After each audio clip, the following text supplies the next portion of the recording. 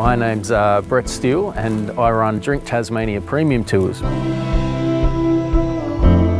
Well, when we began back in 2014, there was half a dozen Tasmanian distilleries that we visited, and soon after, within 12 months, there was an interest in cider. So we ran cider tours over the summer, and as the distilleries start to grow with whisky and gin and vodka and schnapps, and then the obvious one to us was wine as well. And really, in 2014, Sullivan's Cove won the world's best single malt whisky, and that really put us on the international maps. And as Tasmanian whisky is growing around the world, so too are the visitors that are interested in coming to experience it here in Tasmania.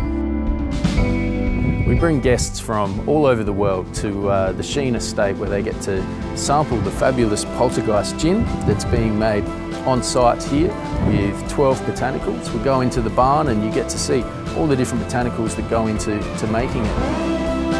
And the Mackey's whisky that's being made is a triple distilled Irish style whisky, the only triple distilled whisky currently being made in Australia and made right here on site, and it just adds a fabulous diversity to the other experiences and tastes across the day.